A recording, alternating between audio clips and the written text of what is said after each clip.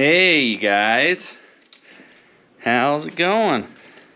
It's been a while since I've seen you, since you've seen me, since we've seen things, but we're getting back on the bandwagon. Pretty excited for what's to come, because my new job, I'm gonna have a lot of training and be getting some knowledge on how to use a lathe, a lot better welding stuff. So basically, I got a job in the maintenance department for a power plant, and we basically have an entire machine shop at work. Lots of guys that know things about building parts, stuff like that. So I'm hoping that I'll be able to be a little bit more consistent with videos from here on out with my schedule. They might not be as often, but more consistent. So and also I'm hoping that this is gonna step up the game in parts fabrication and stuff like that, where I'm going to be able to bounce ideas off of guys that know more than I do, and kind of broaden my horizons on being able to build precision pieces, bushings, bearings, rebuild stuff. I've got a motor, an old late 20s motor and transmission that I'm wanting to completely go through to build like a little single-seater speedster project, and I'm sure that there's going to be things in that aren't available. So I'm hoping that I'm going to be able to gain a bunch of knowledge and be able to have more access to tools and things that I can use in order to build better stuff. So, super hopeful and grateful for this opportunity to better myself, learn and grow more in fabrication and mechanical knowledge and everything like that, and the opportunity that it provides for my family to have a steady schedule and be able to be home all the time and stuff like that. So, we're pretty excited about it.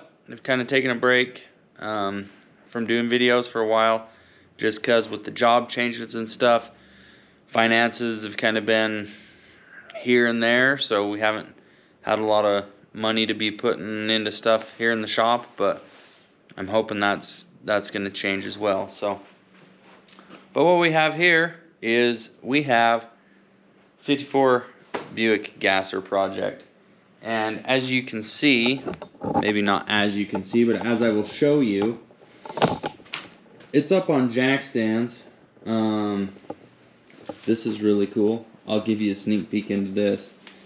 So, ladder bars, everything, that's all done. Still got to figure out what we're doing for springs. But, check this out. So, I got on the phone, or on the interweb, the Facebook, the socials, whatever you want to call it. I got on there and was asking around about wheels, because I couldn't find. I wanted to do a 10-inch wheel, 15-inch diameter, but I'm running the 8-lug rear end, so I couldn't find anybody that made what I wanted with the back spacing that I measured that I needed. So what I did is I ordered the plain blank hoops from Diamond Racing Wheels, and I called them and I said, hey, 15-inch wheels, 10-inch hoops, can I get them bare? They said, yeah, no problem. I said, okay, what is your inside diameter of the wheel? And they gave me 2 dimensions. I was able to find some 8-lug wheel centers that fit the dimension of one of their 15-inch hoops. So took the centers, cut them out of the old wheels, the old 16-inch wheels, and took them to work, put them in the press, pressed them into the back spacing I need, chucked them up in the lathe, spun them around, trued them up with the dial gauge, and welded them in. So we have 10-inch wide, 15-inch diameter paint lug rear wheels for this beauty over here. The only problem with this whole thing is, because you're thinking, wow, that's pretty cool that he was able to do that. Well, it is pretty cool that I was able to do that, but my little brain here forgot that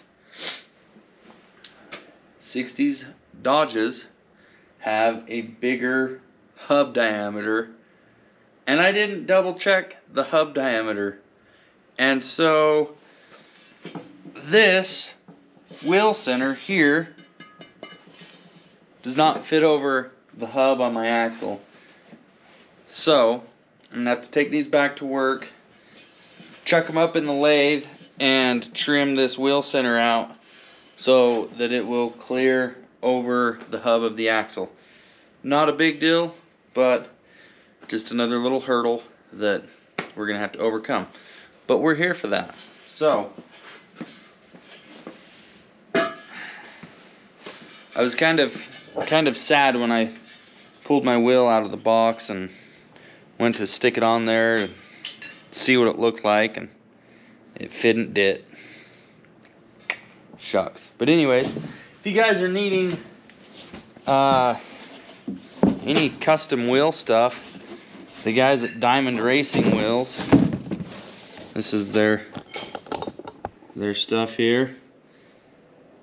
Super friendly, super nice, got me what I needed, helped me out, answered questions.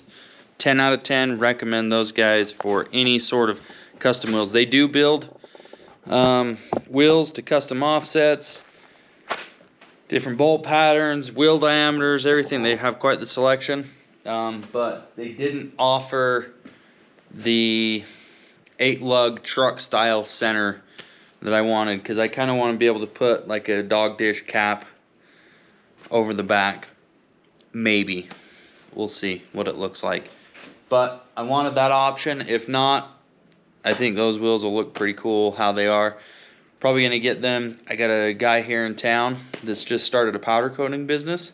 I'm hoping to get hooked up with him, get the wheels and the ladder bars and some stuff like that powder coated. So stay tuned for that. But tonight what we're going to do is we're going to finish cleaning this up. We got to unhook the steering box and kind of move it out of the way.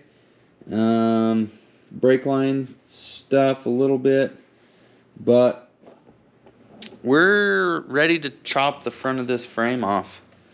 So I'll kind of run you down what my idea is and get to it. So the frame, the steel that we're going to be using for the frame rails, I've had for a while. This is just a piece of it that I'm using to kind of see. But this section of the frame here comes straight from clear back up the frame. It comes straight and ties in. So what I want to do is cut it straight down, plumb, from right here where it bends and starts coming out. So we're going to cut it straight down there, and then we're going to leave this piece coming forward till it kind of ties in about the same width. If we were to slide this piece inside that C channel, about right here, it looks like it'll tie in to this. So we'll be able to kind of slide a piece in, weld it, fish plate it on both sides, and be good to go. So what I've done is I've taken the car, put it on jack stands, and I leveled the bottom of the frame. okay? So just looking at it, I kind of feel like that's about the rake of the body that I want. I want it to be a little bit nose high, you know, gasser style, a little bit nose high. So I'm kind of wanting it to sit about where, it is. I still can adjust the rear ride height once I get my cheater slicks and the wheels and everything mounted that I'm going to do. So we can still adjust that height wise, and then I'll just adjust the front end ride height with shackles or brackets or arching springs or whatever we got to do to get it sitting where we want to do it. So anyways, I think the next step is to undo all this steering stuff. We'll undo this steering here at the pitman arm, unbolt the drag link or the idler arm, get that off the frame, and start making and measuring some marks and making some cuts. See if we can get this front suspension piece off of here and start working on getting the front frame rails fabbed in there. So here we go. I'm hoping that I can just put the steering gear back where it is. From where I've been looking at on the frame where I'm planning on cutting it and doing stuff, I think I can leave it where it is with the brackets, so we'll see.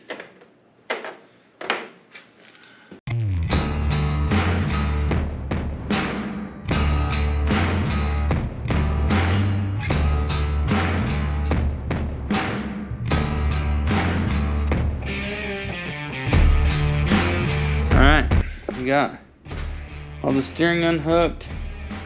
Steering gear is unbolted from the brackets. I've just got to get the steering column loosened up, I guess. Hopefully slide it up into the firewall out of the way, or be able to pull it out of the way somewhere where we can get in there and make a cut.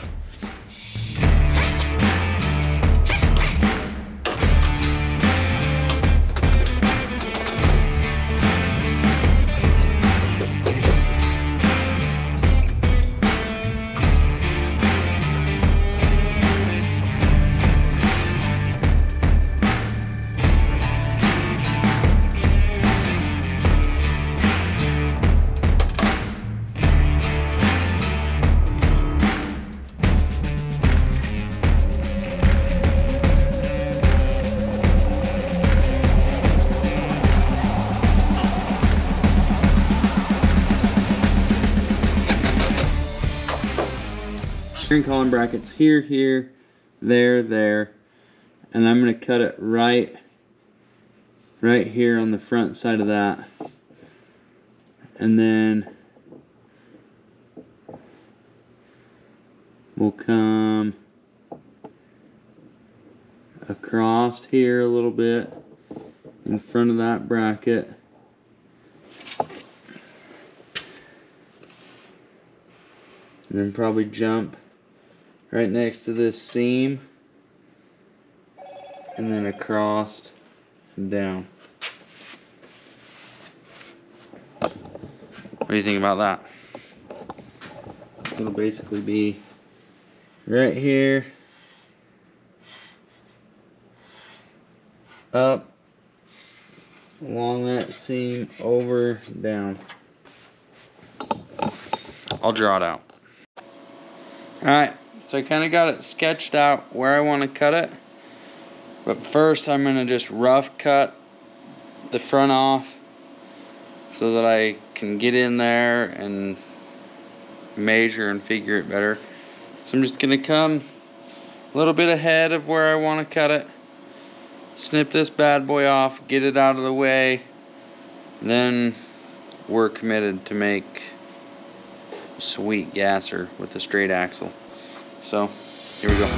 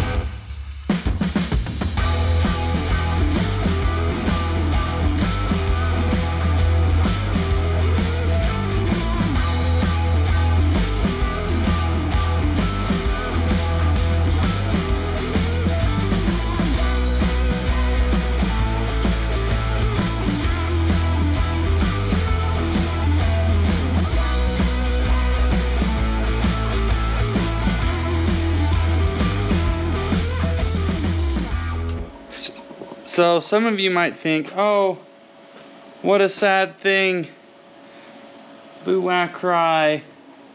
But let me show you what we got here. This car has been wrecked before. This has all been straightened back up, fish plated. It's all crooked. The X-frame underneath, the frame on this car has been hacked to pieces. I'm gonna have to weld pieces of frame back in just so that I feel like it's gonna be good enough. So, yeah, it's a pretty cool car, but we're gonna make it even cooler because that's just the plan. So, anyways, I know it's pretty drastic right now because now it's unmovable until I get something put on the front. So we're gonna get this out of the way, get some pieces of metal, and start scrapping together some frame rails.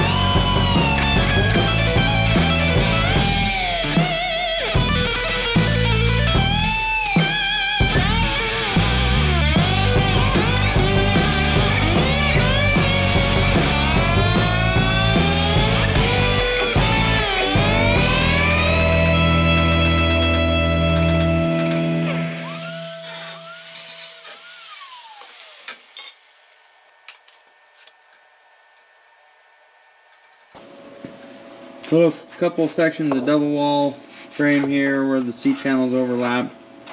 We still got to trim out. Basically, it's kind of exactly what I was envisioning, having that butt welded in there like so. We'll kick these frames coming out level,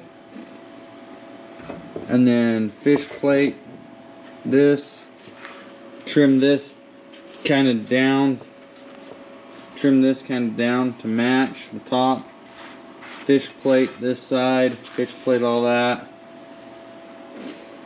have some straight frame rails. So I think it'll work out. We'll get that cleaned up and see what it looks like.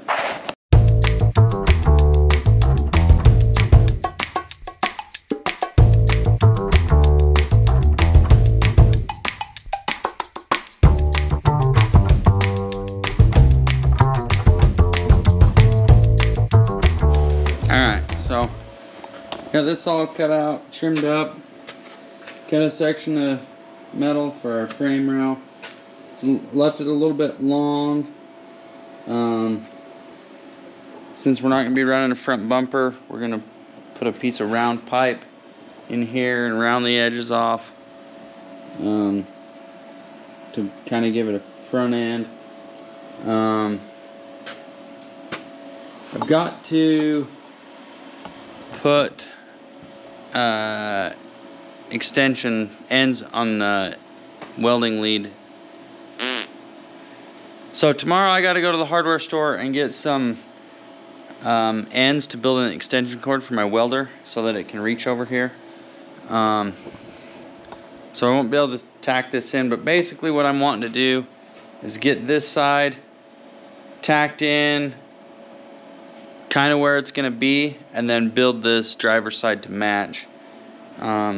Should be pretty good. I think it's going to fall, like I was saying, right in line with that frame rail that runs up underneath the car. So should go in pretty slick.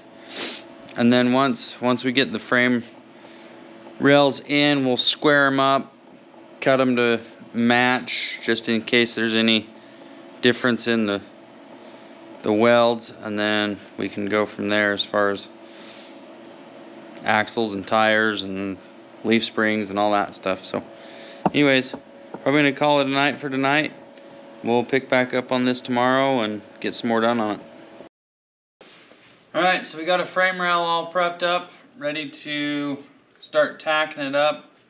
I'm gonna get it tacked up here and level, and then we'll set up the laser, shoot center line, square it up with the center of the chassis, and get it all tacked where it needs to go.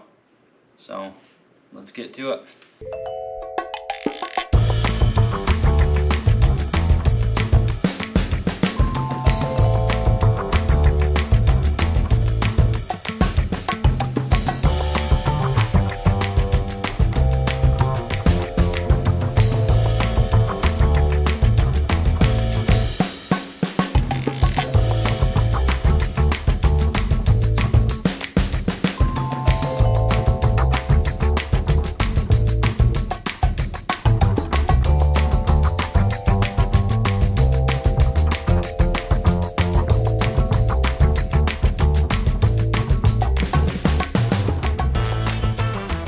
We got it tacked on there.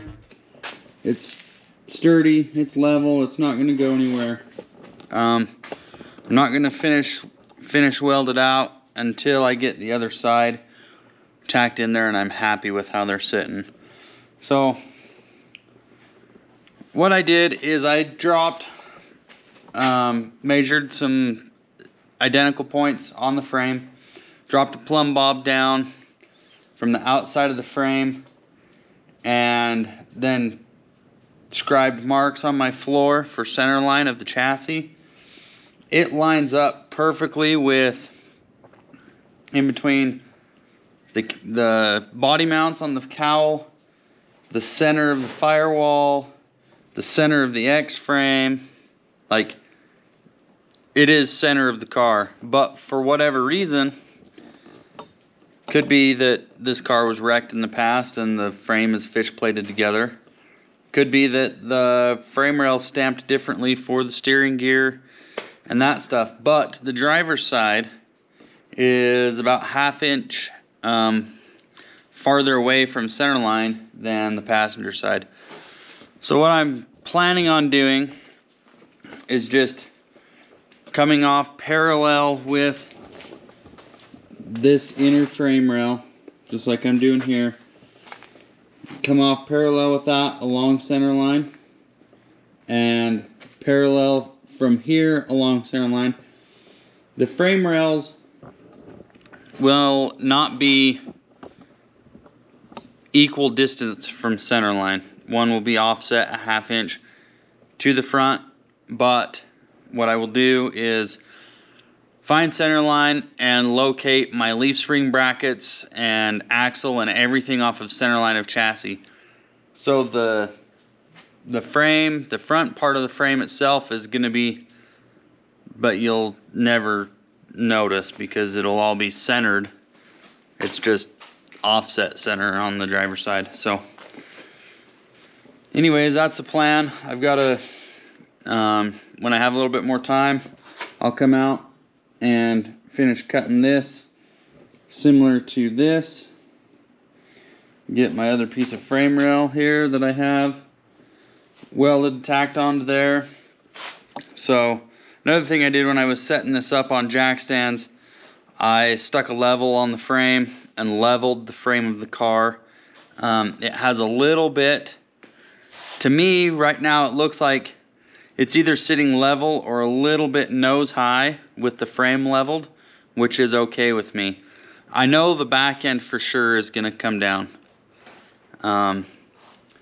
We have yet to see what the spring and axle setup with tires and everything is going to do here on the front, but I would assume that once we get the engine and everything in, the front end's going to settle down too. So the car's not going to be this tall, this high, but it is, I mean, we are definitely going for the nose high gasser look with this car. So anyways, I just had a few minutes, so I wanted to pop out here in the shop, get that tacked on so I could see it, keep my ambition going, and here either tomorrow night or the next night we'll come out and spend some decent time on it and see if we can't get a front frame fab together and start putting axle and suspension and everything together, and maybe get it underneath the front of this car. That would be cool to have this thing back rolling again. So anyways, we'll catch you next time.